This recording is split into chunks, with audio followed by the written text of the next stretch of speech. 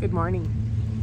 I hope you're well, and I am back in Whitefish after 17 days of camping in the wilderness and sort of being out there, right? And it's been a really tough re-entry, and part of it is that there's a mentality or a pattern of behavior that exists in a town, whether it's a small town like Whitefish, Montana, or it's a huge city, that after being away from it, I'm noticing it from a different perspective. So I thought I would share that with you. So the title for today is like these solar flares and our intelligences. So what I've noticed is that, I've spent months now talking about flares, talking about what they are, how often they're happening, what their strength or method of measurement is, the impact they have on us, and how we can adapt.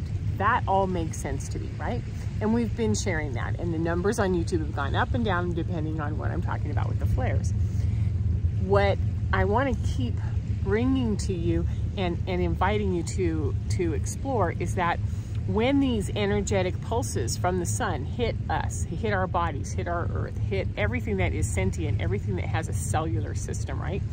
It opens up our systems. It ignites our cells. It initiates shifts and changes as we're adapting, and it happens within us and it happens outside of us. So we're experiencing, as I've talked about, enormous amounts of changes. And what it is also doing is it is opening up our dimensions. It's opening up all of our energy centers, whether it's our chakras, whether it's our sephiras using the tree of life, whether it is our meridians. These are all being activated in new levels. So whether we call this an awakening, whether we call this coming online, it's enhancing us, and it's also forcing us to make some decisions and shifts and changes that we're kind of going like, I didn't think at this point in my life I'd be making this kind of choice, whether it's staying at work, staying in a relationship, staying in a house, things that we thought we'd be there forever. We're just no longer able to maintain because of these shifts in our energy. Makes sense, right? So something that I noticed this summer is that let's talk about the three intelligences, right? So the mind intelligence, and I talked about this last week, the mind intelligence is how we think. It's how we plan. It's how we gather information and put it into systems. Our heart, which is, a much bigger intelligence, 5,000 times more stronger, 5,000 times stronger than our mind intelligence, is how we feel. It's how we develop trust. It's how we navigate in the world. And then our gut, which is down in the solar plexus to our sacral, right, is how we know. It's where our intuition lies. These are being unlocked and they're being opened. And for some of us who've been navigating almost our entire lives using our wicked smart minds, right? Our ability to gather information and make decisions quickly, have roles in the community, roles within our work, using our minds, finding our minds are not necessarily working the same way, right? So I also have noticed, since I spent 17 days out in the wilderness, that I have less rigidity, less patience around the rigidity of the mind. I'm not thinking and analyzing and putting things together nearly as much as I used to, and I have very little patience for those that do. So whether it's the patience with the details, the facts, the paper trail, the documentation, the references, the degrees, and I had heard earlier that we will become a paperless culture, and I thought that's really good for ecology. And then I started to think, well, maybe the paperless is like where you went to school, what your degree is, who your professors were, what books you've read, has less to do with who we are when we are more in that heart intelligence, right?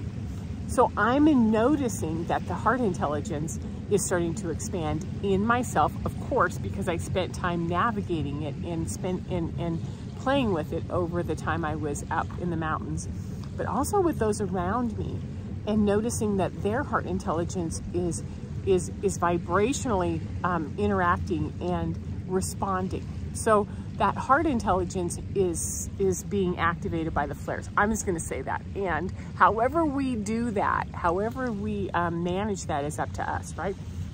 Because the heart really is about trusting when a vibration feels good and not trusting when a vibration doesn't. So it isn't something that we can experience with our mind. Yeah, we can get signals up into our heads, into our nervous system that says, whoop, whoop, you know, warning, this is not safe. I'm not diminishing that. What I'm saying is that the initial information is coming from that broader vibrational heart perspective that we are just now getting used to working with, right? So when we soften out of our minds and we start to follow that vibration, we build trust. We start to interact, and so documents and control and things that we used to need to hold on to mean less to us because our heart's already telling us to step forward. So the trust is felt in the body. It's felt in our acknowledgement of what the body system is doing. So for the last 2,000 or 3,000 years, we have been a structured culture that used documentation and dogma to build systems, right? Whether it's trust, whether it's faith, whether it's structure, whether it's institutions. These systems are there to tell us, hey, if you read it, it's true.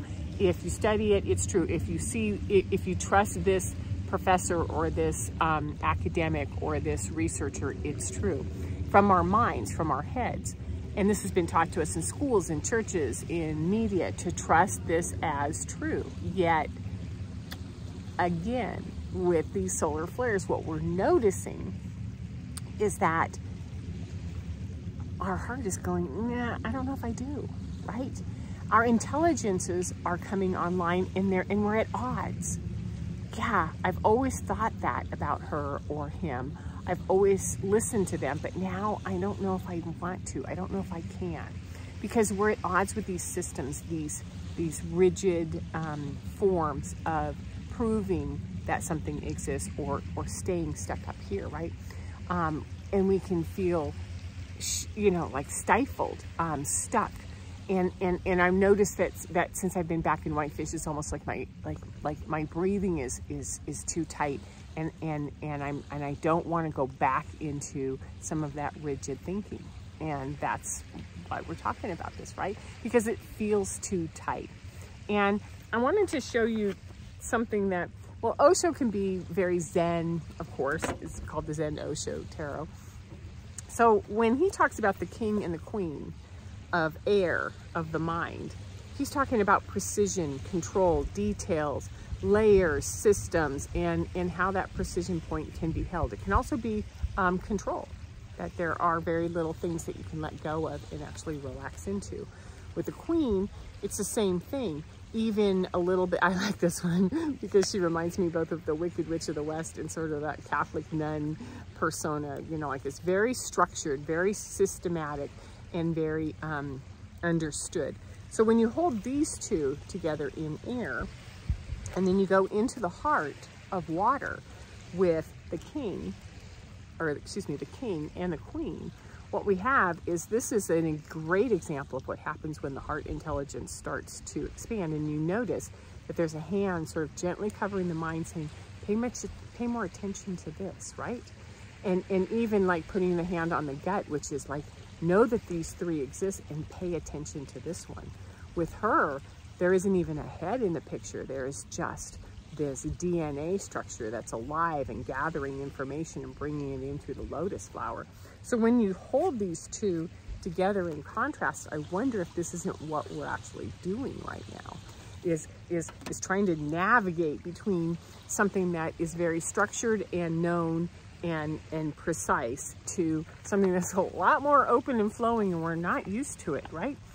And as adults, it doesn't matter whether we're 40 or 50 or 60 or 70 or 80, we're being challenged with releasing some of the dependence, some of the single navigations that we use from here, and starting to pull in more of what we trust, more of what trust can feel like, what more trust can look like, right?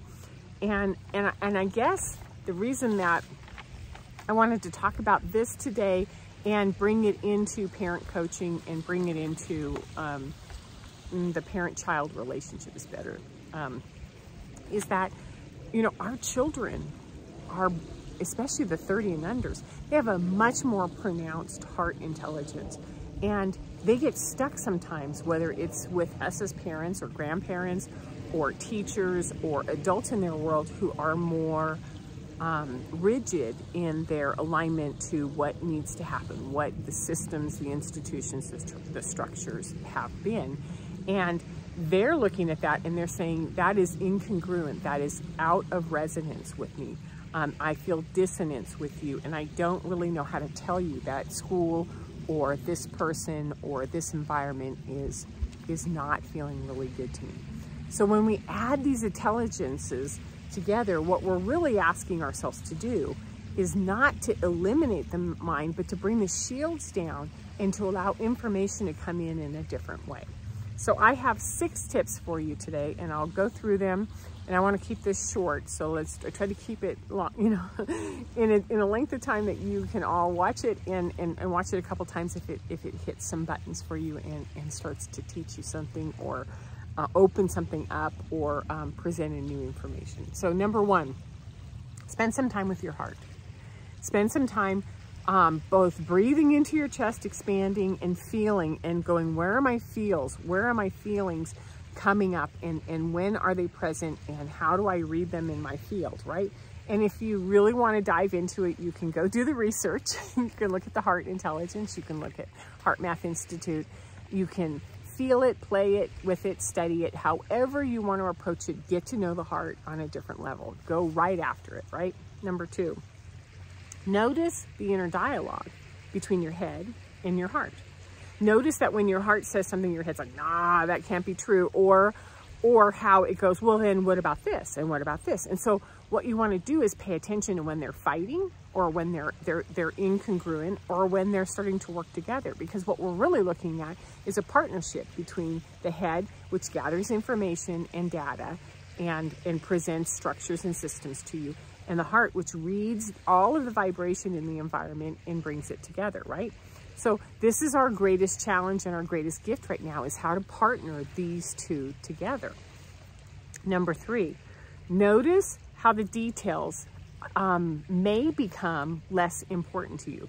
Some of the exact timelines, some of the checklists, some of the things that we've held on to in order to, especially when we're anxious, in order to control or navigate through something that's really scary as we're changing perspectives. Let go of those details and watch what happens. You know, what happens when you feel like you didn't even make a shopping list and you trusted yourself to go there and get what you wanted. Pay attention to how you trust yourself, and if there's an inner dialogue of, oh, I can't do this, or yes, I can, and watch. Because what we're really trying to do is we have plans and we have actions. What we're trying to do now is bring in trust and some fluidity into those so that, again, they're pairing together. Number 4, boundaries are easier. When you're navigating from your heart, boundaries are easier. Because if it doesn't feel good, it doesn't feel good. There's no, oh, what's he going to think? What if I say this? What if I don't want to go there? If it doesn't feel good, you just go, no, I'm not going to do that. So how we connect with others is easier or clearer, right? From ourselves, coming out from ourselves. So I've noticed this with my 2.5-year-old granddaughter, that when I am in my heart, we have virtually no conflict as far as time, as far as what to eat, as far as getting in the car or getting out of the car. When I'm holding on to details in my head and I'm trying to hit some kind of schedule, man, we can like get locked in occasionally on these things where I go, okay, just soften and talk to her telepathically, talk to her with your heart, and it changes. Number 5, allow more. That's what I would say. Allow more. Get curious, open up, and go, well, if that worked, what if I tried over here? So allowing is something that we aren't really used to doing, because when we allow, it opens up and oh, we're vulnerable, we're susceptible. Ooh, things might come in that we don't know. Allow more and trust. how you navigate that. Trust how you swim with it. Trust how it works. Trust, trust, trust. So here is the card, which is I think this is the Knight of Cups, right? It's how you just trust that where I'm gonna go, where I'm gonna land is gonna work. It's gonna be okay. And number 6, the last one. Again, have compassion. Have compassion, because there are those around you who are holding really, really tight to their mind intelligence, because that's all they know. And their fears and their lack of trust within them are going to come up. And as things are moving and changing and expanding, it's just making their world harder and harder and harder. And the anxiety is going up, the sensitivity, reactivity is going up. Have compassion for that. And also have compassion for yourself. Because as you release this shackles in your mind, the way that it is held on to the way you do things, it's there's doubts, there's scare, you're afraid, your trust level goes up, you feel wide open and exposed. So have compassion for how we're all trying to navigate through these changing cellular systems within us that are opening us up to a more vibrational way of being. So if you like this, drop me a note or a comment down below. Share some experiences. Let me know how it landed with you. And if this is something you'd like some help with, you can find me on DeniseDryden.com. You take care, and I'll see you next week. Bye-bye.